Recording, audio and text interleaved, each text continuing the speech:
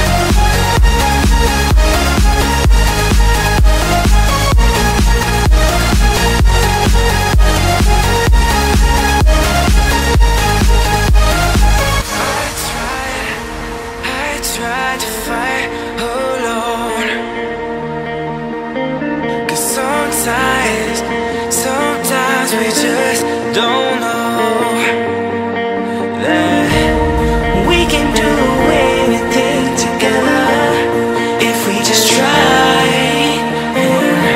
And as long as we have our backs whenever our foes come by, this time we will win. This time we'll have to join forces. This time we will win. This time we'll have to join forces.